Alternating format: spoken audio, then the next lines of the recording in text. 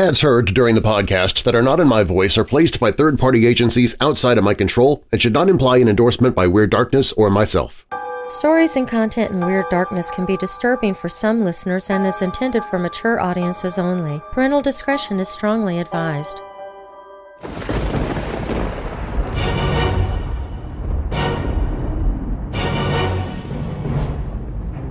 Welcome, Weirdos! I'm Darren Marlar, and this is Weird Darkness.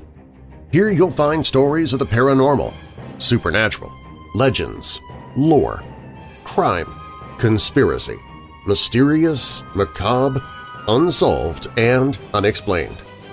If you're new here, welcome to the show, and if you're already a member of this weirdo family, please take a moment and invite someone else to listen. Recommending Weird Darkness to others helps make it possible for me to keep doing the show. And while you're listening, be sure to check out WeirdDarkness.com, where you can find me on Facebook, Twitter, Instagram, and more, along with the Weird Darkness Weirdos Facebook group. Coming up in this episode…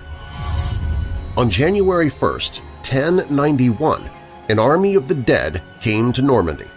For one priest, it would be a night that he would never forget.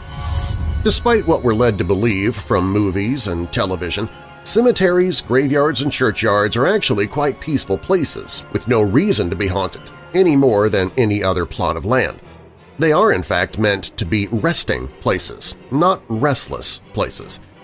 Repton Village churchyard in Derbyshire apparently never received that memo. Office romances are nothing new. Sadly, neither is sexual harassment in the workplace. And apparently, in the 1800s, a 40-something boss could try to seduce a 15-year-old worker. And if you guessed that didn't turn out well for anyone, you'd be right.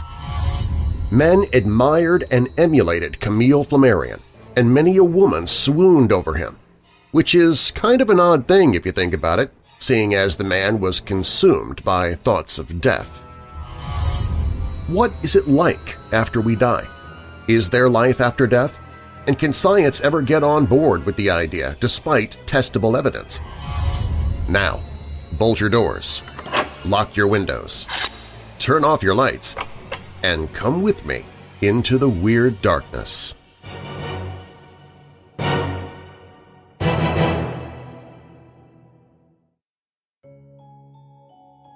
The medieval world believed in ghosts and spirits.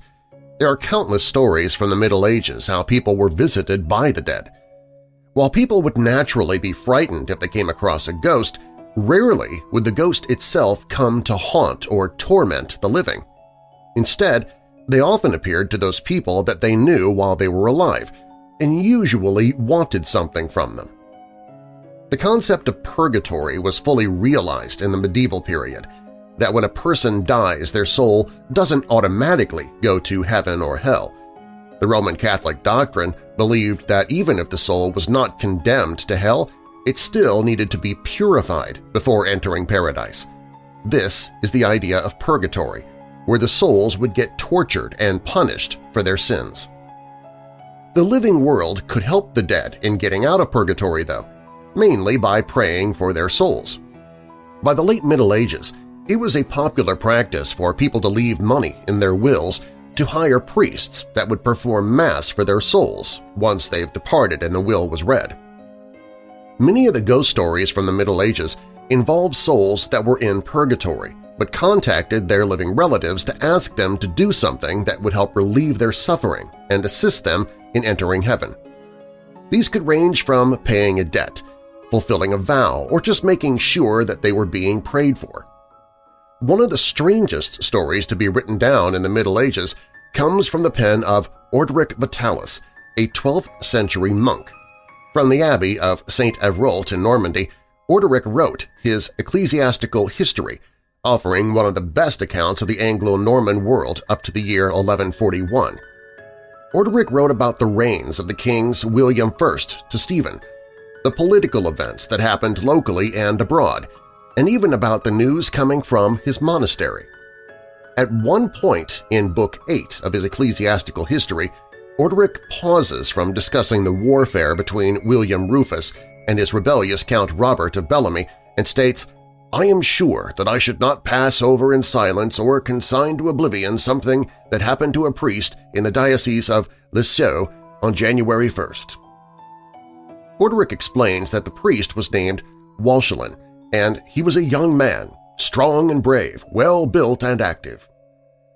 On the night of January 1st, 1091, he was returning home after visiting a sick man at the far end of his parish. He was traveling along the road, far from any homes, when he heard the sounds of a great army coming towards him. Walchelin believes that these were the soldiers of Robert of Bellamy, and he decided it would be best for him to hide behind the trees and let the army pass. Orderic relates what happened next. But a man of huge stature carrying a great mace barred the priest's way as he ran, and brandishing the weapon over his head cried out, "Stand! Go no further!" The priest obeyed at once and stood motionless, leaning on the staff he was carrying. The stern mace-bearer stood beside him without harming him, waiting for the army to pass by. Walchelin stayed at the side of the road as he watched thousands of people walk by. First came the peasants, who were carrying across their necks and shoulders their clothes, animals, furniture, and other worldly goods. To the priest, they seemed to be a mob of people who were carrying off the plunder from an attack. Then came hundreds of women riding side-saddle on horses, but the saddles were marked with red-hot nails. As the women rode, they would jump off their saddles and into the air, and then land back on the nails, leaving them burned and stabbed. After them came a crowd of priests, monks, even bishops and abbots, all dressed in black cowls and groaning and lamenting as they passed by. Next followed a great army of knights, in which no color was visible save blackness and flickering fire. All rode upon huge horses, fully armed as if they were galloping to battle and carrying jet-black standards. What scared Walchelin so much was that he recognized many of these people. They were his neighbors and fellow clergy, but they had all died in recent years.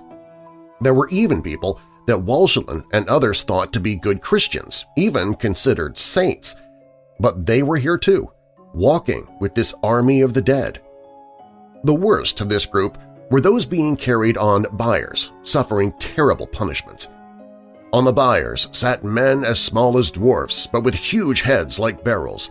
One enormous tree trunk was borne by 2 Ethiopians, and on the trunk some wretch, tightly trussed, was suffering tortures, screaming aloud in his dreadful agony. A fearful demon sitting on the same trunk was mercilessly goading his back and loins with red-hot spurs while he streamed with blood. Walchelin at once recognized him as the slayer of the priest Stephen and realized that he was suffering unbearable torments for his guilt in shedding innocent blood not 2 years earlier, for he had died without completing his penance for the terrible crime. As Walchelin watched them pass by, he realized this was Heliquin's army, which apparently had been a folk tale for many years, although Orderic Vitalis is our earliest writer to talk about them. Throughout the 12th century, this legend would spread around and around Western Europe. Walter Mapp explained that they got their name from ancient Briton king named Herla, who made a deal with the dwarf king. The dwarf gives him a small dog and tells Herla and his companions that they cannot dismount from their horses until the dog jumps off Herla's arms. Otherwise, they will all be turned to dust. Herla soon realizes the dog will not leave his arms, and so he and his companions are doomed to wander the earth as a kind of undead. There are several tales about Heliquin's army, or Heliquin's hunt, some of which involve King Arthur or other medieval legends. Church writers apparently associated this ghostly ramble with purgatory, offering a horrific example to the living on what awaits those who sinned when they died. As Walchelin continued to watch the medieval horde pass before his eyes, he said to himself, "I have heard many who claimed to have seen them, but have ridiculed the tale-tellers and not believed them because I never saw any solid proof of such things. Now I do indeed see the shades of the dead with my own eyes, but no one will believe me when I describe my vision unless I can show some token to living men. I will catch one of the riderless horses following the host, quickly mount it, and take it home to compel the belief of my neighbors when I show it to them." He tried to grab the first riderless horse he saw, but it bolted away before Walchelin could reach it. Another steed came along. The horse stopped for the priest to mount, breathing from its nostrils a great cloud of steam in the shape of a tall oak tree. The priest put his left foot in the stirrup and, seizing the reins, placed his hand on the saddle. Immediately he felt an intense burning like raging fire under his foot, and an indescribable cold struck into his heart from the hand that held the reins. Just then, 4 of the dead knights rushed towards them, shouting, "Why are you molesting our horses? Come with us! None of our people has harmed you, yet you try to take what is ours." Walchelin was very frightened, but one of the knights told the others not to harm the priest. He identified himself as William of Gloss, and he spoke about how his sins in life were punishing him in his death.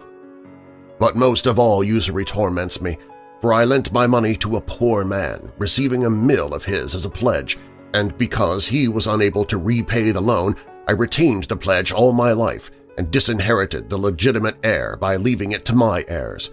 See, I carry a burning mill shaft in my mouth, which believe me seems heavier than the castle of Rowan. Therefore, tell my wife Beatrice and my son Roger that they must help me by quickly restoring the heir the pledge, from which they received far more than I ever gave." As Walchelin heard more about this knight's sins and his demands, he decided not to help him. "It is not right to declare such things. In no circumstances will I carry your orders out to anyone." The knight, in a terrible rage, then put on his hand and seized the priest by the throat, dragging him along the ground and threatening him. His victim felt the hand that held him burning like fire, and his great anguish cried out suddenly, "Blessed Mary, glorious Mother of Christ, help me!" Just then another knight appeared, waving a sword in his right hand and saying, "Wretches, why are you murdering my brother? Leave him and be gone." This new knight came to Walchelin and revealed himself to be his brother Robert, who died in England. But Walchelin did not recognize him or believe him, even after Robert revealed things that only his brother would know. Finally, the dead knight exclaimed, "I am amazed by your hardness and obstinacy. I brought you up after both our parents died and loved you more than any living person. I sent you to schools in France, kept you well provided with clothes and money, and in many other ways furthered your progress. Now you have forgotten all of this and disdain even to recognize me." It was only then that Walchelin believed him, and the two brothers talked for a while. Robert explained, "After I last spoke to you in Normandy, I left for England with your blessing. There I reached my life's end, and when my Creator willed, and I have endured severe punishment for the great sins with which I am heavily burdened, the arms which we bear are red-hot and offend us with an appalling stench, weighing us down with intolerable weight and burning with everlasting fire. Up to now I have suffered unspeakable torture from these punishments, but when you were ordained in England and sang your first Mass for the faithful departed, your father Ralph escaped from his punishments, and my shield, which caused me great pain, fell from me. As you see, I still carry this sword, but I look in faith for release from this burden within the year." Finally, as the last of Heliquin's army went by, Robert said, "I cannot speak longer with you, my brother, for I am compelled to hasten after this wretched host. Remember me, I beg. Help me with your prayers and compassionate alms. In 1 year from Palm Sunday I hope to be saved and released from all torments by the mercy of my Creator. Take thought of your own welfare. Correct your life wisely, for it is stained by many vices, and you must know that it will not be long enduring." Once the ghostly army had gone, Walchelin fell ill for a week, but he slowly recovered and told the local bishop of what he saw. Orderic Vitalis reveals that he himself had heard this story from Walchelin himself and even saw the scar on his face caused by the evil knight. Walchelin would live for at least another 15 years. Orderic sums up this event by writing, "I have recorded these things for the edification of my readers, so the just men may be encouraged in good, and the vicious may repent of evil."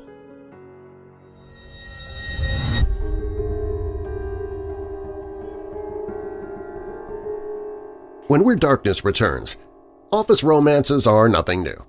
Sadly, neither is sexual harassment in the workplace, and apparently in the 1800s a 40-something boss could try to seduce a 15-year-old worker, and if you guessed that didn't turn out well for anyone, you'd be right. But first, despite what we're led to believe from movies and television, cemeteries, graveyards, and churchyards are actually quite peaceful places with no reason to be haunted any more than any other plot of land. They are, in fact, meant to be resting places, not restless places. But Repton Village churchyard in Derbyshire apparently never received that memo. That story's up next on Weird Darkness.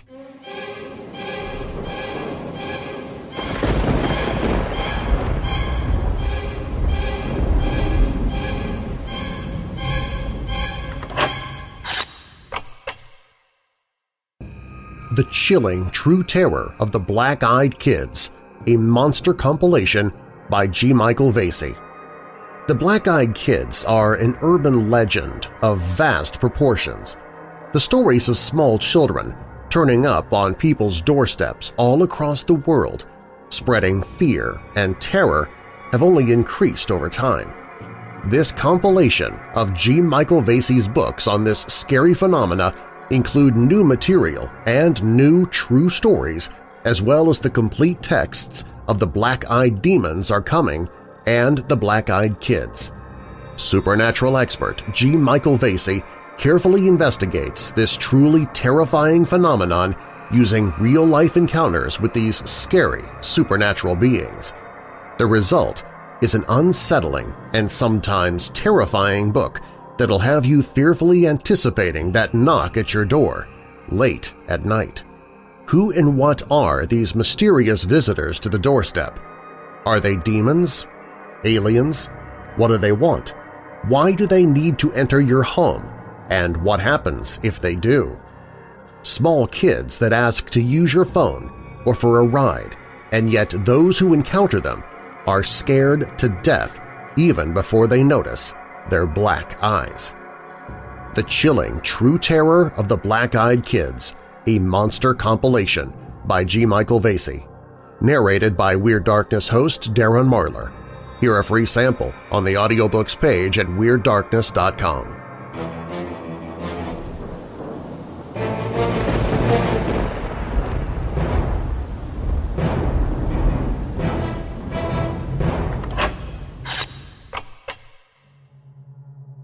Despite their macabre associations, churchyards are not normally more liable to ghosts than anywhere else, for in normal circumstances, churchyards are simply resting places, which should not contain any restless spirits or echoes of a troubled past.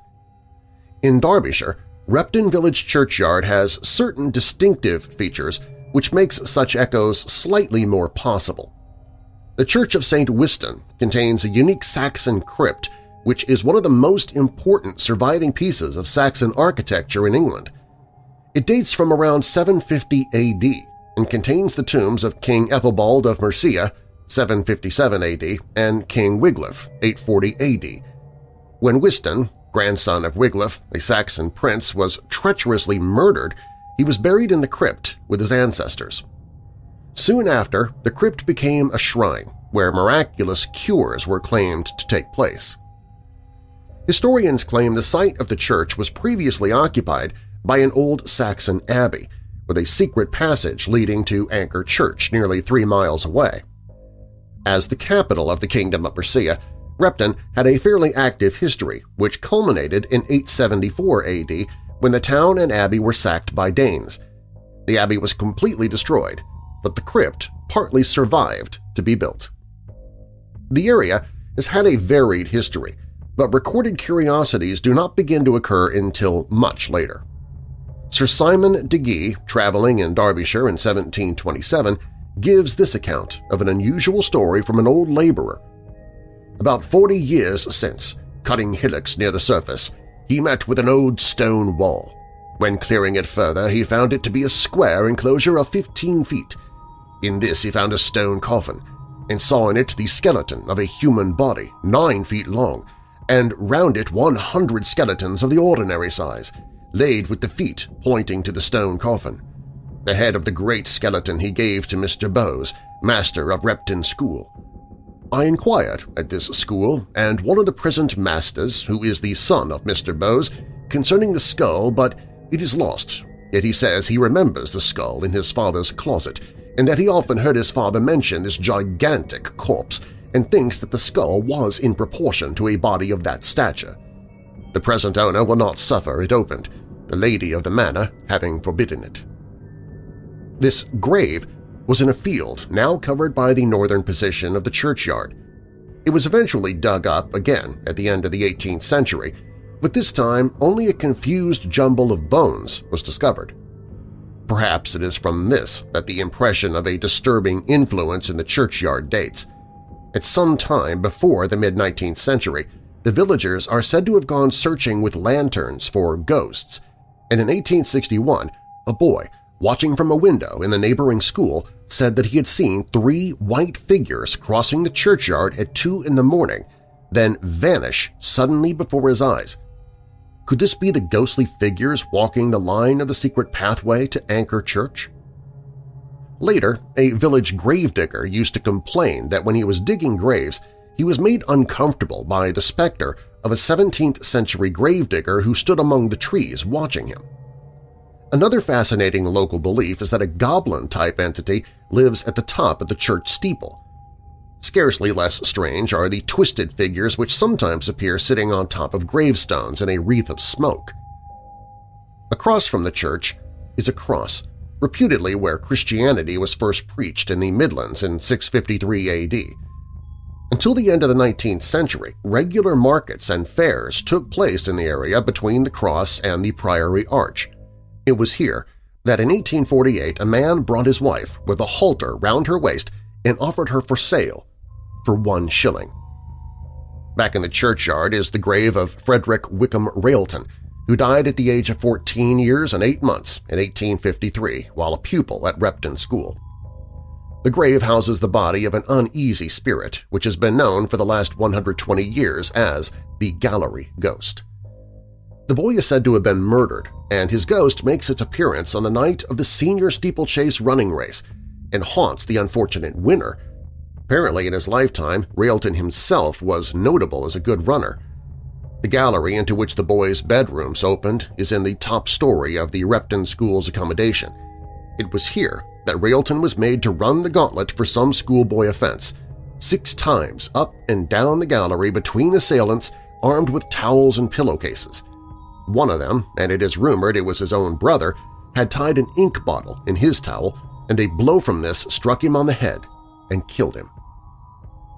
As with many haunted towns, Repton has a strong link with religion and specifically the Augustine Abbey that now houses Repton School. With its strange mass grave that contained over 250 skeletons, subterranean crypts, and secret tunnels to its local folklore stories relating to unusual entity manifestations, Repton certainly seems to have a field of strangeness, or what I term haunt field. From its foundation, the land has been interpreted as being a part of the borderlands of human belief, whether being deemed holy or cursed, through the last 500 years, since the Reformation that field of belief has developed and entered modern society. Ask any old Reptonians about the ghost of young Frederick, and they will know of a fellow pupil who allegedly witnessed the specter, or, stranger still, may have seen one of the many entities said to haunt the area around St. Wiston Church.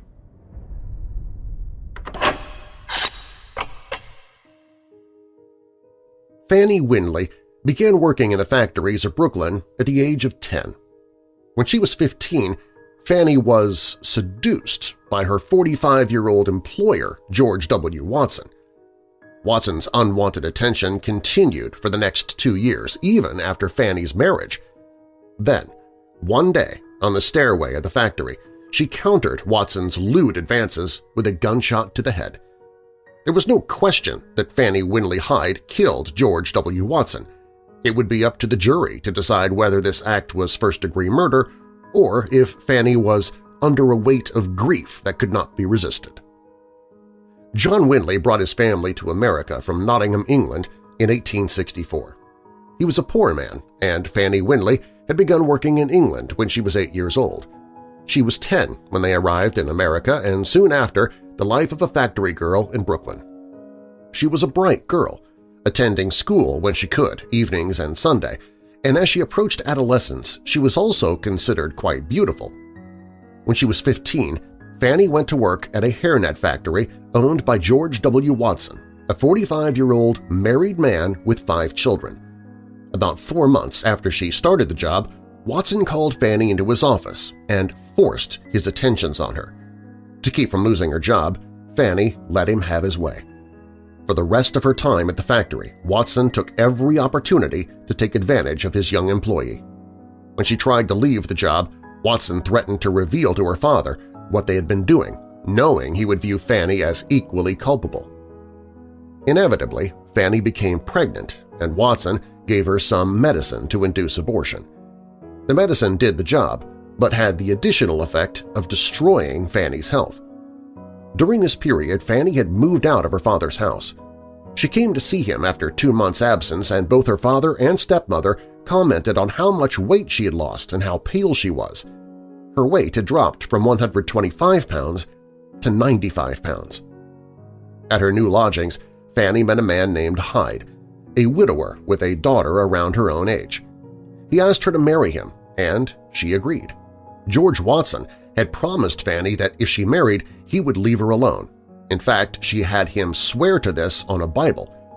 But the promise did not last long, and soon Watson was up to his old tricks. This time, Fanny told her husband, and Hyde was livid. He went to see Watson himself and threatened to expose the situation to Watson's wife. Once again, Watson promised to leave Fanny alone. And once again, he broke his promise. In January 1872, Fanny's brother helped her buy a gun. She said she intended to use it only to frighten Watson away from her. The pistol was small enough to conceal in the bosom of her dress, and it was hidden there when she went into the factory on January 23rd. She met Watson on a landing in the stairway as he was leaving the office for lunch. There, she shot Watson in the head, killing him. Several hours later, Fanny turned herself in to the police. The trial began April 15, 1872.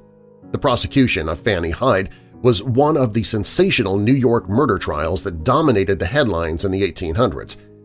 Watson's family hired a prominent criminal attorney to assist the prosecution, making sure that Fanny was convicted and, as much as possible, mitigating the damage to George Watson's reputation. The district attorney declined the offer. He believed it was an open-and-shut case of premeditated murder. Fanny had laid in wait on the stairway landing and shot Watson in cold blood. The defense argued that it had not been cold-blooded murder. It was a chance meeting on the stairway. Watson accosted her as usual, and Fanny had resisted. There was evidence that she had fought him off. The body was found with scratch marks on the face. When this did not stop him, Fanny pulled the pistol from her bosom and shot. In her own testimony, Fanny recalled that Watson had called her a whore and said that she should go with him. She had no recollection of the shot itself. The defense took a two-pronged attack. First, they argued for justifiable homicide. "Why, gentlemen, the meanest worm that walks the earth in human form, the frailest thing that reveals night and day in the meanest dens of infamy, is mistress of her own body, and the man who dares to lay violent hands on that body against her will and attempts to use it against her will, and she kills him, she is justified in doing so, and so the court will instruct you." Then they argued for temporary insanity. "We shall demonstrate to you as clear as sunlight that the defendant was no more responsible at the time of firing that shot than the pistol from which it was fired. Her mind was stormed in its citadel and laid prostrate under a stroke of frenzy." In either case, don't you see enough in this case to show you what a weight of grief must have been borne down upon this frail creature's head and heart, that this act was perpetrated under a weight of grief that could not be resisted? The case was given to the jury at 2:30 p.m. on April 19th. They seemed somewhat baffled over what direction to take, and at 10:30 they requested that the court provide them with precise definitions of first-degree murder, manslaughter in the third degree, and justifiable homicide. The judge declared that they'd already been given those definitions but obliged them anyway. At around midnight, they sent word that they were hopelessly deadlocked. The judge sent them back and told them to work out an agreement. At 7 a.m. the next morning, they tearfully told the judge there was no possibility of agreement. The New York Times reported that the jury had been swayed by sentiment toward a pretty woman. 10 jurors had voted for acquittal, while the other 2 wanted third-degree manslaughter. A compromise was proposed in which they would find Mrs. Hyde guilty of fourth-degree manslaughter. The resulting fine of $1,000 would be paid by the 10 jurors favoring acquittal. It was not enough to sway the holdouts, and the jury remained deadlocked. The verdict? A hung jury. Fanny Hyde was released on $2,500 bail. In January 1873, her case was called again, and Fanny failed to appear, forfeiting her bail. In March, she was arrested and sent to Brooklyn's Raymond Street Jail to await trial. There, she met Kate Stoddard, the city's latest sensational defendant. In September 1873, Fanny Hyde was again released on $2,500 bail. She was never heard from again.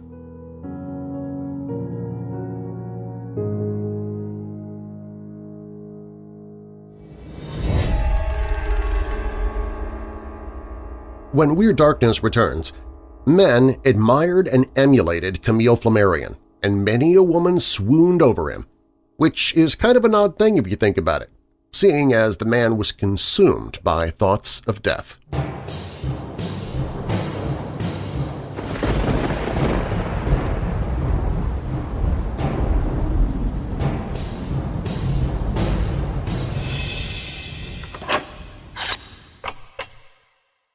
My doc agrees that I need to lose a few pounds. I knew that going in, but he also told me that the meds I'm taking for my type 2 diabetes aren't going to do me much good if I finish each meal with ice cream or cheesecake. I kinda knew that in advance too. But cutting back on carbs and sugars is a lot easier said than done. I've tried a lot of protein bars while on the road, but I swear it's like eating non-sweetened chocolate-dusted particle board. But now I travel with Built bars. Built bars taste like candy bars. In fact, I'm now using them for my dessert. And at about 150 calories per bar, less than 3 grams of sugar, up to 19 grams of protein, I can satisfy my sweet cravings guilt-free. Visit WeirdDarkness.com/built and try a box. You can go for a variety pack of several flavors to try, or pick and choose to build a box of your own. Use the promo code WeirdDarkness at checkout and get 10% off your entire purchase. That's WeirdDarkness.com/built.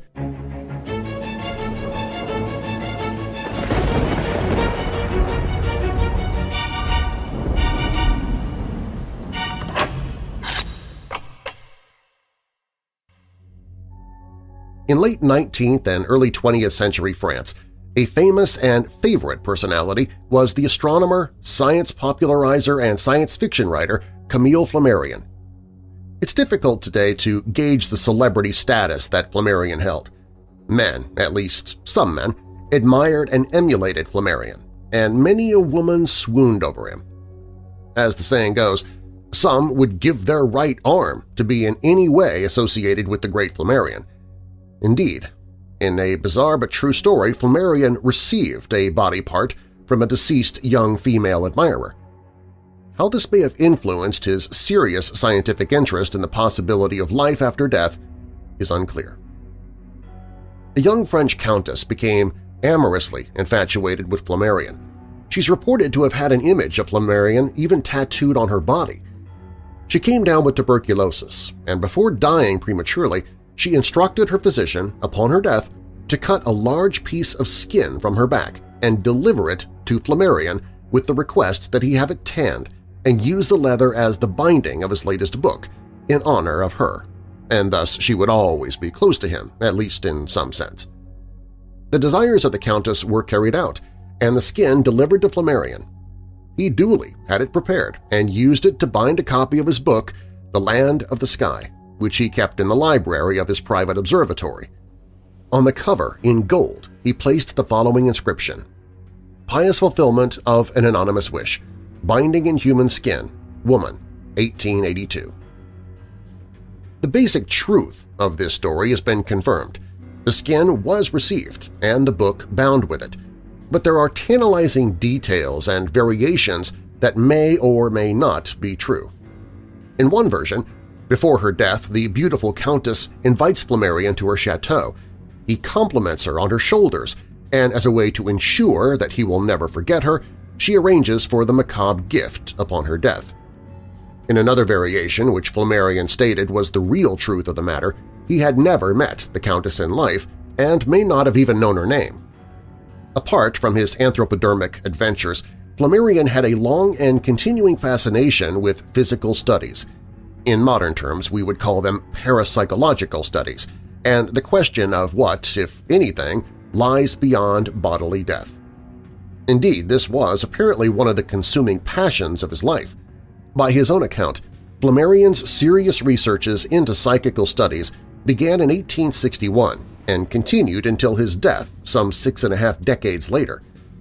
In his lifetime, he published such works as The Unknown in 1902 and Mysterious Psychic Forces in 1907, but his masterpiece and grand synthesis was the 3-volume work Death and Its Mystery, published 1921 through 1923, with Volume 1 being titled Before Death, Volume 2 At the Moment of Death, and Volume 3 After Death. Death and Its Mystery is a massive compilation of evidence with Flammarion's analysis bearing on psychical phenomena and the evidence for an afterlife. In many ways, it encapsulates the work for his first generation of serious afterlife researchers, beginning in 1882 with the founding of the Society for Psychical Research, or SPR, in London. Yet despite the wealth of case studies it contains, many modern investigators of the afterlife have not cited Flammarion's opus. I find this situation rather strange, even inexplicable, unless it's possibly due to Flammarion's style, which can be rather opinionated, to the point of perhaps alienating the modern reader. Be that as it may, I will briefly introduce you to some of Flammarion's main themes, and also place his work into historical context. One reason Flammarion was so popular with the public is that he was not afraid to speculate. He was not satisfied with simply recounting data and hard facts, but would extrapolate from those facts, mixing in his own speculations. This is seen in his astronomical work from the start. His first book, The Plurality of Inhabited Worlds, originally published in 1862, Flammarion had barely reached adulthood at that time, was a bestseller, going through dozens and dozens of editions. Part of its amazing success was no doubt due to the stance taken by Flammarion, namely that the universe is teeming with life, exotic species, and even intelligent beings on other worlds. Extraterrestrial life, at least according to Flammarion, undoubtedly exists. Such themes were followed up in many of the dozens of books, both nonfiction and fiction, that Flammarion authored during his lifetime.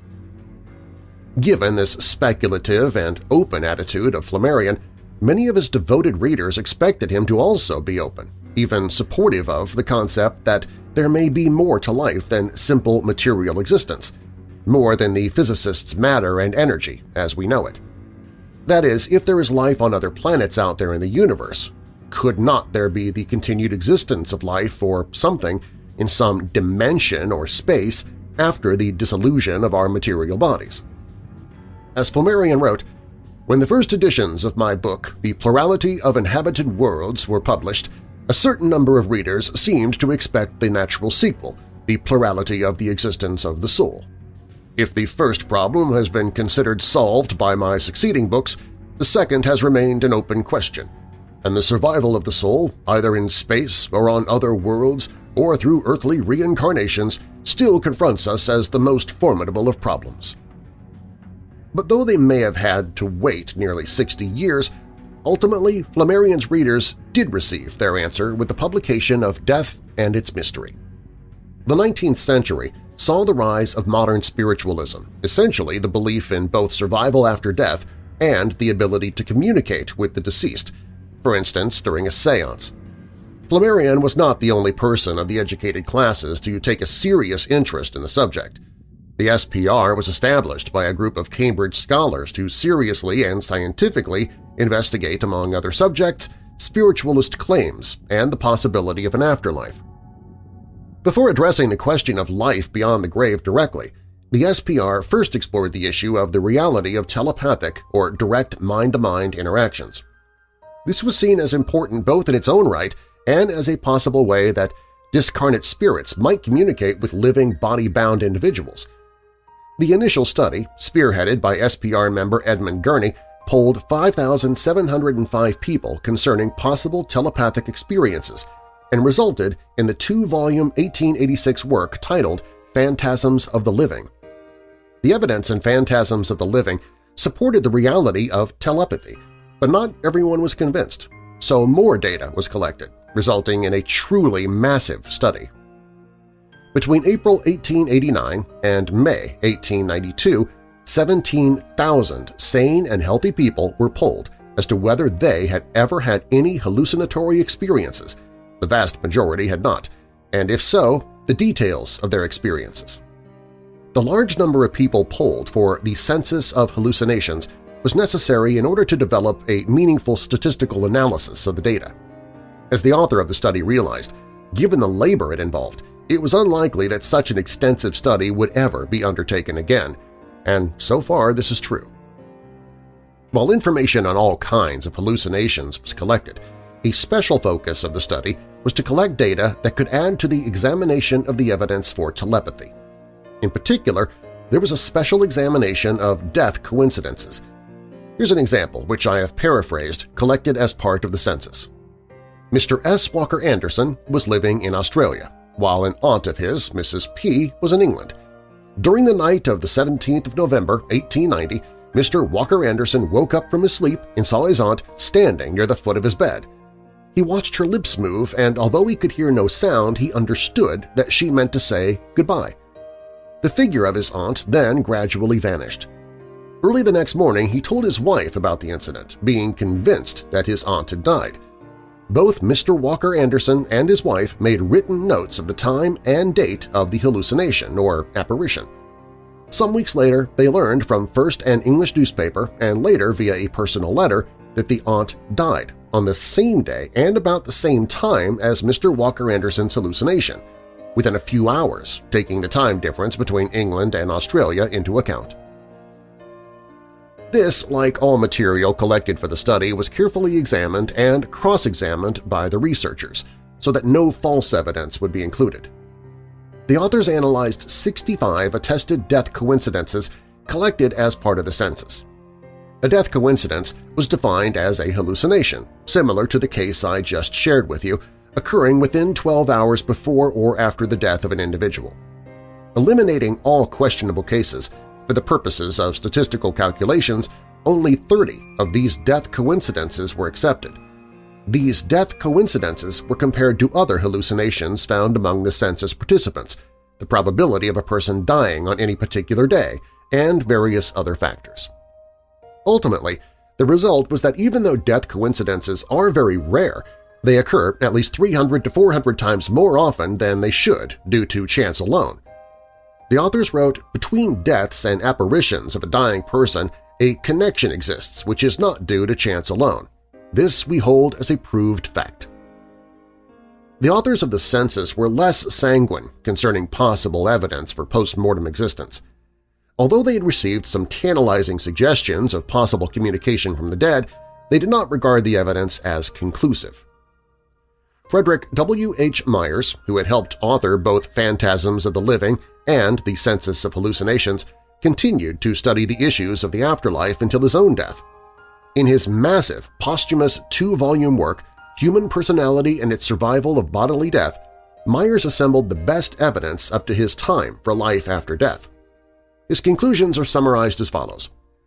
"I hold that certain manifestations of central individualities, associated now or formerly with certain definite organisms, have been observed in operation apart from those organisms, both while the organisms were still living and after they had decayed."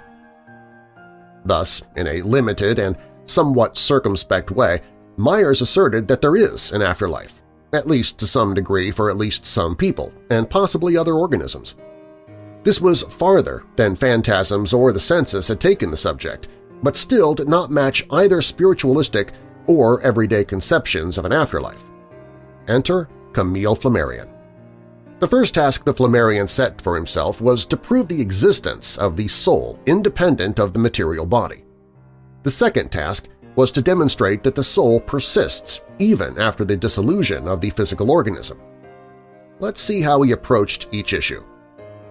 Flammarion devotes much of his first volume of his trilogy, Before Death, to a discussion of the evidence for, in his terminology, supranormal faculties. These include the ability to receive information psychically at a distance, classic telepathy, and precognition. Like the SPR studies, Flammarion is absolutely convinced of the reality of telepathy. He also argues strongly for the reality of precognition. Flammarion essentially equates the psychic element differing from the material organism with the concept of the soul. As he stated at the end of Volume 1, "To solve the mystery of death, to establish the survival of the soul, we first had to prove that the soul does exist individually, an existence proved by special, extracorporeal faculties, which cannot be included among the properties of the material brain, or among chemical or mechanical reactions, faculties essentially spiritual such as the will acting without the spoken word, telepathy, the sight by the spirit of a far-off country, of a future scene or event, all phenomena outside the sphere of our physical organism lacking any common measure with our organic sensations and proving that the soul is a substance which exists in itself." Flammarion discusses the possibility that at least some psychic phenomena might be due to unknown but nonetheless physical or material or energetic causes. For instance, something analogous to radio waves as the mode of telepathic transmission, but essentially dismisses such arguments as unrealistic. In particular, Flammarion places great importance on the fact that precognition can occur, even if there is some chance that other psychic phenomena, such as telepathy, might ultimately be explainable by some sort of matter or energy phenomena currently not understood. In Flammarion's opinion, there is no conceivable manner by which precognition, seeing or knowing the future, will ever be explained by conventional physics. I'm not so sure this is actually true, given recent developments in physics. For Flammarion, the reality of precognition proves incontrovertibly that the psychic element, the soul, is real and distinct from the physical, mechanical, and chemical organism. Given its importance to Flammarion's reasoning, what evidence is there for the reality of precognition? Flammarion cites several examples to make his case, but perhaps the best can be summarized as follows. On June 27, 1894, at 9 a.m., Dr. Gallet, at the time a medical student, was absorbed in studying for an examination in Lyons, France, when he was suddenly obsessed with a sentence that came to his mind. Monsieur Casimir Perrier is elected President of the Republic by 451 votes. He not only wrote down the sentence, but told a fellow student. After lunch, the two students met a couple of other friends, and all had a good laugh at the prophecy, since Casimir Perrier was not considered a serious candidate.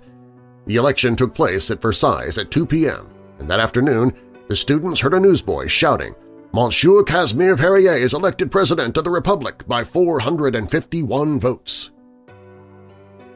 Given the fact, at least as established to Flammarion's satisfaction, that the soul can somehow access the future, Flammarion posits that the soul, as an independent being, can survive into the future after the dissolution of the physical body.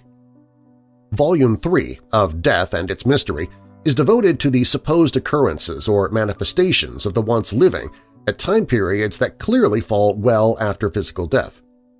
The second volume is devoted to manifestations of the dying, death coincidences that may be explainable by telepathy among the living, even if some of the living are about to die or in the throes of death. Flammarion cites numerous reputed manifestations and apparitions of the dead. Here's one which, for the sake of space, I have paraphrased. On September 2, 1916, Madame A. Clarenval suddenly and inexplicably knew that her son, a pilot with the French Air Forces, was in danger. 2 days later, she was informed that at that very day and hour her son had disappeared behind German lines. After the end of the war, the family found out the son had died and was buried in a soldier's graveyard in France. Madame Clarenval and her husband made 4 trips to the graveyard but were unsuccessful in locating their son's body. Then on May 25, 1920, Madame Clarenval had a vision. She saw the face of her son in a group of trees, and on either side of him were the faces of two young men, a Russian and a German. It was subsequently discovered that her vision happened when, to the day, bodies were being exhumed from the graveyard and moved. Ultimately, she and her husband went back to the cemetery area and found the body of their son buried between that of a Russian soldier and a German soldier. Madame Clarenval was convinced that her son had come back from the grave to direct her to the location of his bodily remains. As Flammarion acknowledged, the issue is whether or not such cases necessarily require the manifestation of the dead to explain all the details. In general, we can eliminate only with great difficulty the possibility of influence exerted by living persons' minds. In the incident of Madame Clarenval, everything could conceivably be explained by telepathy between her and her son when he died, and possibly between her and grave workers, although she did not know the grave workers, perhaps combined with her own precognition of the future, namely a precognition of finding her son's grave. However, if we are to posit a precognition on her part of finding the grave, the precognition also seems to be the very factor that allows her to find the grave. How can this be? Flammarion and like-minded thinkers find the argument that the son is actually communicating from the beyond more convincing. Flammarion, like Myers before him, concluded that apparitions or manifestations of the dead are real, but they decline sharply with time after death. The vast majority occur within the first days and weeks after death, and by the end of the first year, manifestations of the dead are exceedingly rare, although Flammarion contends that some have occurred up to decades after death. What do we make of this pattern? Do the deceased, perhaps occasionally, remain in our everyday terrestrial realm for a short period of time before leaving? The longer the temporal duration after bodily death, perhaps the more likely it is that the deceased will have left the terrestrial realm. Such a hypothesis would account for the rapid drop-off of apparitions as we become further removed temporarily from the death incident. But what happens to the deceased? Where do they go? Well, here are Flammarion's speculations. In our total ignorance from a scientific point of view of the conditions of ultra-terrestrial life, we can only make conjectures as to this life. We know and shall know henceforth that the soul exists. To admit this survival leads us to admit pre-existence. Earthly life is but a phase in the life of the spirit. The doctrine of reincarnation is, moreover, the only one which remains admissible after we have pondered all metaphysical considerations, and it is the oldest of definite religious beliefs. There must be both a previous existence and an afterlife. Ever the astronomer, Flammarion adds, there is no reason for thinking that the reincarnations of the human soul are limited to our planet, nor is it unscientific to attribute to psychic monads the faculty of voyaging through the immensities of space, of passing from one planet to another, from the Earth to Mars, Venus, or some other world.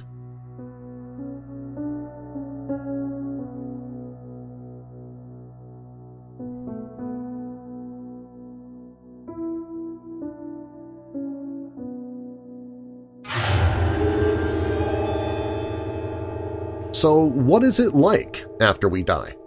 Is there really life after death, and can science ever get on board with the idea despite the testable evidence? We'll look into that a bit more when Weird Darkness returns.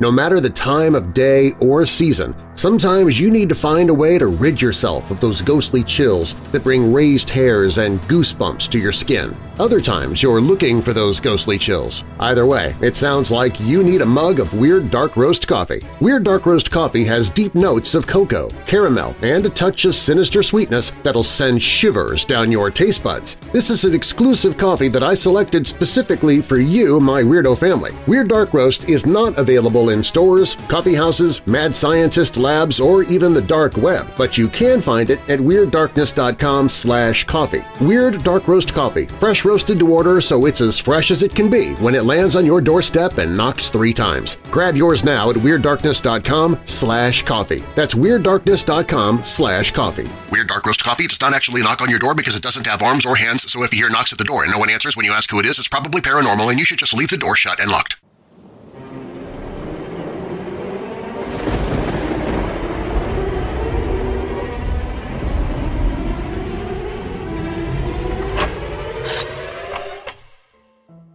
What happens when we die? Human beings have asked this question probably more than any other, with "Does God exist?" and "What is the meaning of life?" coming in as close seconds. All three, of course, are intertwined, but while the reality of the deity and the solution to life's riddle may be grasped in the here and now, what happens when we give up the ghost seems to be something we can know only by doing just that.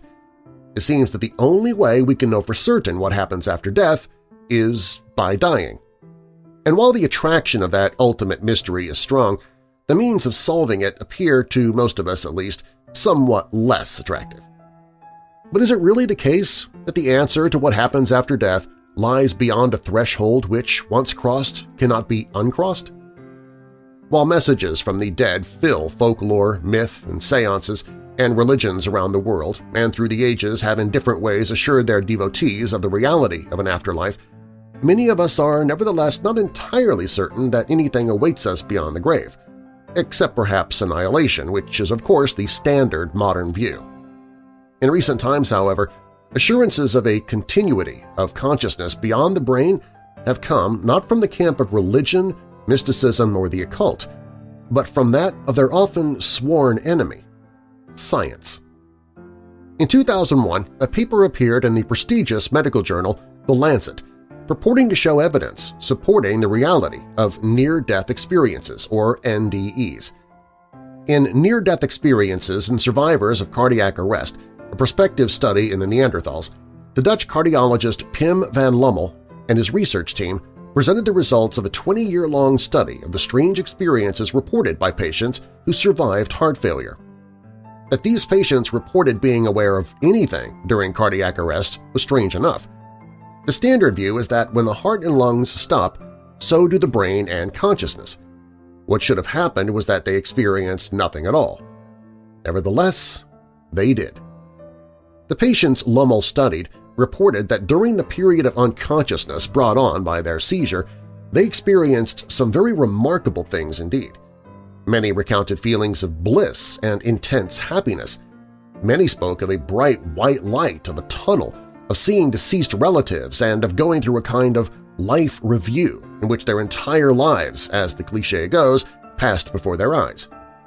Many spoke of having an out-of-the-body experience, of seeing themselves and their nurses and doctors from some vantage point near the ceiling. Many spoke of guides, angels, and spirits come to comfort them. Many also assured Lommel that the experience was entirely beneficial, that it relieved them of their fear of death, that it had transformed them in some way, and that it gave them the certainty that the life we know here on Earth is not the only one. Lommel's Lancet paper understandably caused an uproar, yet the research was impressive. The statistics Lommel and his team provided seemed to show that the usual explanations given to account for NDEs from the mainstream scientific view did not, at least in these cases, work. Lommel studied some 562 survivors of cardiac arrest, and he discovered that up to 18% of them reported having had an NDE. Of these, none could be chalked up to oxygen deficiency to the brain, the effects of drugs, or other physiological or psychological reasons usually offered as a way to explain the phenomenon. Lommel and his team concluded the NDE was an actual, objective event and that it argued in favor of some kind of post-death survival. Perhaps even more controversial, the findings also seem to offer proof that consciousness can exist outside or even without the brain. While most mainstream scientists will merely snort at the idea of an afterlife, they will positively bellow at the suggestion consciousness is anything more than a byproduct of that 3-pound mass of gray matter that we have. According to a number of prestigious neuroscientists and philosophers of the mind, consciousness is absolutely, positively 100% produced by the brain. Lommel was unrepentant, and in 2007 he produced a book, Consciousness Beyond Life, based on his paper, presenting his case studies in greater depth and bringing his research to a wider public. You can actually see that paper in New Dawn magazine if you wanted to check for it. The results were encouraging. The book was a bestseller in the Netherlands, then repeated its success in Germany, the UK, and the US. Lommel has presented his ideas in interviews and videos and on television. Lommel's work has, of course, attracted criticism. Yet his findings seem to stand and, for the open-minded, provide the kind of hard evidence that scientists dismissive of any non-materialistic accounts of consciousness demand, in order for them to consider changing their minds in any way about the matter. Lommel was not the only medical practitioner to take NDEs seriously and to subject them to study. Even more controversial than Lommel's findings was the account by the American neurosurgeon Eben Alexander of his own NDE. Alexander had 25 years' experience studying the brain and teaching others how to study it, at institutions such as the Harvard Medical School. Like most of his colleagues, he accepted the dogma that the brain produces consciousness. Then, in 2008, a bacterial infection, a rare form of meningitis, had him in a coma for a week and taught him otherwise. His chances of recovery were slim at best, and his family was advised that if he did survive, he would be little more than a vegetable. The infection had caused irreparable brain damage. Yet on the 7th day, under a ventilator, Alexander opened his eyes and came to. This was miracle enough, but the story Alexander had to tell was even more remarkable. The white light was there, and also beautiful melodies, angelic choirs, fantastic landscapes with strange plant life, waterfalls, crystal pools, and thousands of beings dancing, and a girl who came to him on a butterfly wing. During the week of his coma, when his brain shouldn't have produced the slightest hallucination, should have produced no consciousness at all, Alexander went on a journey to higher realms and eventually to what he calls the core, a center of reality filled with the infinite healing power of the all-loving deity, the source of everything. He was privy to fundamental realities for which God seemed too puny a little human word. He speaks of experiencing a higher dimensional multiverse and an oversphere, and that his notions of time, space, and everything else were radically changed. During his coma, he underwent a kind of spiritual evolution, from what he calls the earthworm's eye view to the core, many times learning truths about the nature of existence and our part in it. One truth was about the reality of the afterlife, knowledge of which Alexander has tried to pass on to his many readers in his best-selling books Proof of Heaven and Maps of Heaven. Like Pim van Lommel, Alexander came to believe that human beings are much more than their physical bodies and consciousness is something more than a byproduct of the brain. They disagree with the philosopher John Searle, who argues that the brain produces consciousness as the liver does bile. Consciousness, they argue, is not localized in or produced by the brain because consciousness itself is the ultimate reality, not the physical world, an insight echoed down the ages by mystics and visionaries, but which in recent times it seems some scientists are cottoning onto as well. They see it as a way out of the cul-de-sac reached by trying to solve the hard problem in mainstream neuroscience. How does a neuron, a physical phenomenon, become a thought, a mental one? The answer is it doesn't. It's the other way around. Whatever we think of Alexander's account of the afterlife and his ideas about mankind's spiritual evolution, he has since become a popular advocate of the union of science and spirituality with appearances on Oprah Winfrey and other talk shows. The notion of a non-local consciousness has a history. What was remarkable about the cases Lommel studied, and Alexander's own, was that they reported vivid, inner, transformative experience during a time when the brains involved should have been incapable of producing anything. If brains produce consciousness, this should have been impossible, rather like a flashlight shining without a battery. Some studies done in the 1960s suggest consciousness may not need much brains at all. In 1965, John Lorber, a specialist in hydrocephalus or water on the brain, published a paper as remarkable as Lommel's. In Hydroencephaly with Normal Development, published in Developmental Medicine and Child Psychology for December 1965, Lorber presented several case studies in which people with little or no cerebral cortex functioned normally. In one case, the subject had an IQ of 126 and an honors degree in mathematics.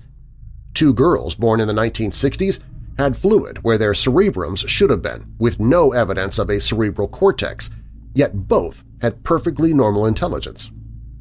Unlike the Wizard of Oz's scarecrow, they and the other cases Lorber studied seemed to get on perfectly well without a brain. Such cases, though well documented, may push the believability barrier, but we need not resort to these extremes to argue the brain does not produce consciousness. In the late 19th century, the philosopher Henry Bergson argued eloquently that rather than produce consciousness, the brain served an eliminatory function, acting as a reducing valve, filtering reality and allowing only what was necessary for survival to reach conscious awareness. Rather than produce consciousness, the brain edits it down to something manageable. Otherwise, we would be overwhelmed by reality's complexity, a condition common to many mystics. Aldous Huxley resorted to Bergson's idea when, in The Doors of Perception, he tried to account for the effects of the drug mescaline on his consciousness. The mystical effects of the drug, Huxley believed, were due to its opening the filters of the brain, allowing more consciousness than needed for mere survival to flood into awareness. The fact that in the cases Lommel studied and in Alexander's own, the brain was out of commission seems to support the Bergson-Huxley thesis. With the filters off, much more of reality, what Huxley called mind at large, became available. If the brain mutes reality, allowing, as Huxley said, only a thin trickle to enter consciousness, in the NDE the taps seem to be on full blast. The analogy is apt, as our kitchen taps do not produce the water in our sinks, but quite the opposite. They stop it from running. It's already there in the pipes. Some variant of Bergson's idea is popular among alternative scientists, such as the biologist Rupert Sheldrake, who speaks of the brain acting as a kind of tuner, selecting different wavelengths of reality, rather as a radio works by cutting out all transmissions except the one you wish to hear, or as a television that picks up a broadcast but is not responsible for it. Neither my radio nor my television produces the programs they play. They receive them from the broadcaster, and Sheldrake and other scientists and philosophers like him see the brain as a kind of inner TV, picking out different channels, broadcast by, well, we're not quite sure. The general idea is that consciousness is the fundamental reality. Rather than being stuffed into the cramped confines of our skulls, it pervades the universe. This is the panpsychism that philosopher David Chalmers advocates, following in the philosophical footsteps of Bergson and his contemporary Alfred North Whitehead, who in different ways envisioned some version of mind at large. Needless to say, or perhaps not, such an idea as an all-pervasive consciousness or mind is of course a staple part of many pre-modern worldviews. Another who accepted the idea of mind at large was, oddly enough, an early investigator into NDEs, although in his aptly posthumous Human Personality and Its Survival of Bodily Death in 1903, the first scientific study of the afterlife, F.W.H. Myers did not call them that. Myers spoke of the subliminal mind, by which he meant something different than Freud's unconscious, which Myers' coinage preceded by some years. It was Huxley who, in his foreword to Myers' classic, compared his subliminal mind to an upstairs in the house of the soul rather than Freud's garbage-littered basement. This upstairs had some unusual characteristics, and in the late 19th century, Myers and his fellows in the Society for Psychical Research devoted their lives to studying them. Take, for example, the remarkable experience of Dr. A.S. Wilts, who in 1889 died from typhoid fever. Wilts was pronounced dead, but found himself waking up inside his body and gradually being released from it. He felt himself emerge from his body and found that he could walk away from it. No one noticed him, and, stranger still, he found that he could walk through people. Wilts then found himself confronting huge rocks standing beneath storm clouds. A voice told him that if he continued past them, he would enter eternity, but if he desired, he could return to life, a common choice in many modern NDEs. He then woke up 4 hours after being pronounced dead and told of what he saw. Myers' account of Dr. Wilts's experience was preceded by an even earlier one. In 1871, Albert Heim, a professor of geology, fell some 70 meters while climbing in the Alps.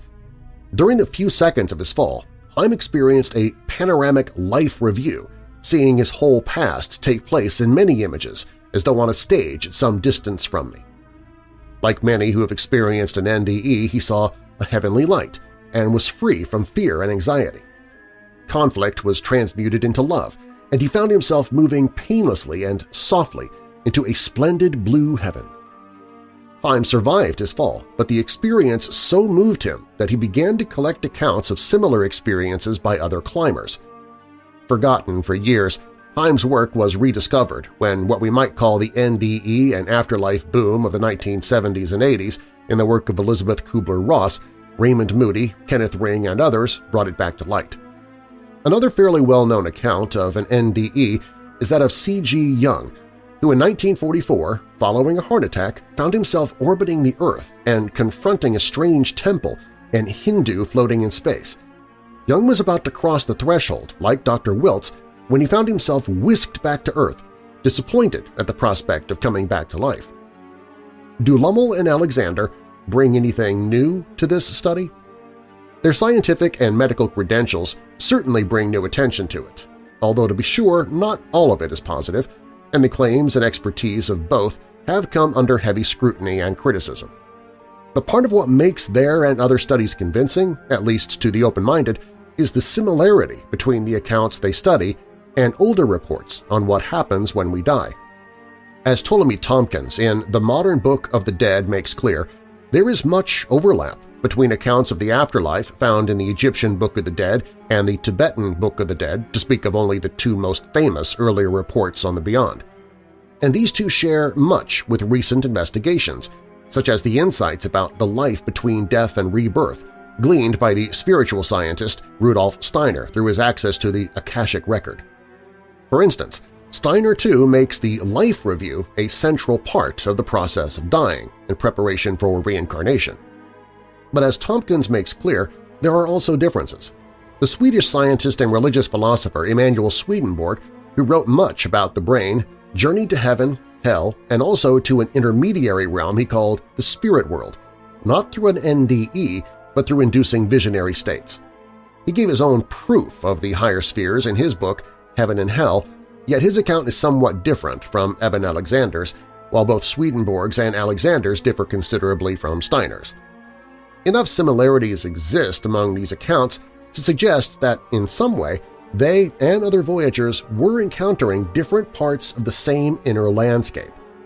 And if the proofs of heaven that we have glanced at here are at all reliable, it is one that, at some point, we will all have an opportunity to journey through, in this life and the next.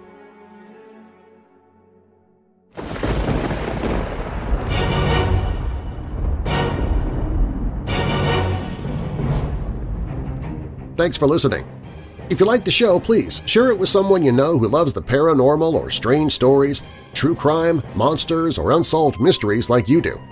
You can email me anytime with your questions or comments at darren@weirddarkness.com. Darren is D-A-R-R-E-N. And you can find me on Facebook, Twitter, Instagram, and the show's Weirdos Facebook group on the Contact Social page at weirddarkness.com. Also on the website, if you have a true paranormal or creepy tale to tell, click on Tell Your Story. All stories in Weird Darkness are purported to be true unless stated otherwise, and you can find source links or links to the authors in the show notes. The Medieval Walking Dead was posted at medievalists.net. The Ghosts of Repton is by M.J. Wayland. A Weight of Grief is by Robert Wilhelm for Murder by Gaslight. The Mystery of Death is by Robert Scotch for New Dawn magazine, and Life in the Afterlife is by Gary Lockman, again for New Dawn magazine.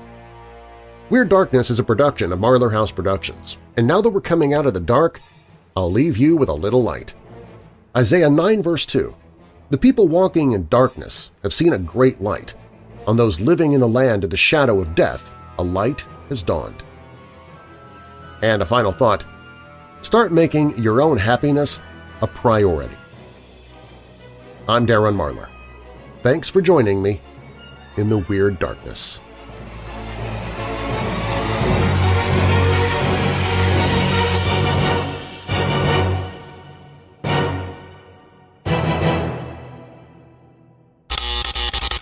Her mind was stormed in its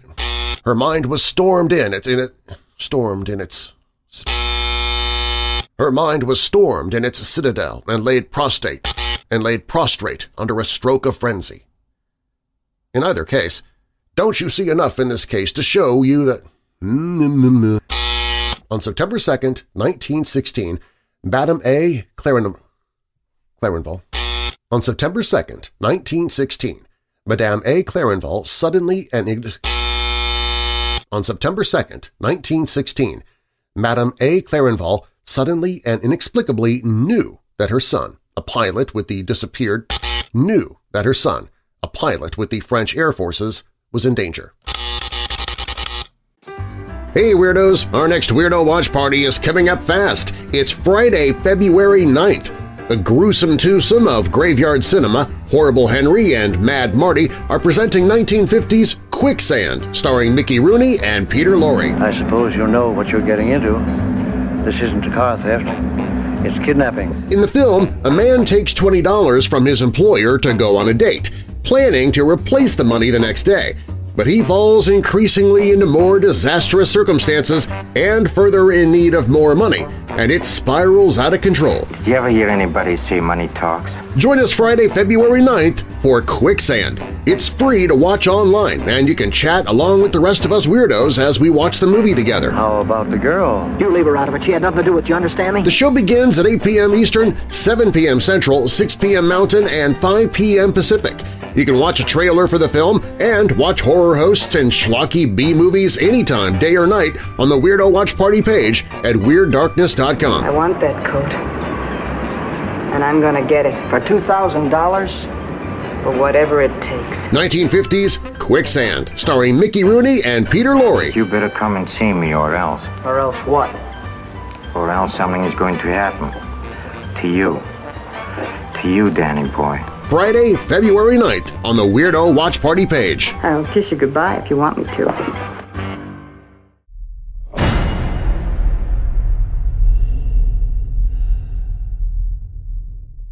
Hey Weirdos! Be sure to click the like button and subscribe to this channel and click the notification bell so you don't miss future videos.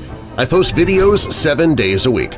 And while you're at it, spread the darkness by sharing this video with someone you know who loves all things strange and macabre. If you want to listen to the podcast, you can find it at WeirdDarkness.com/listen.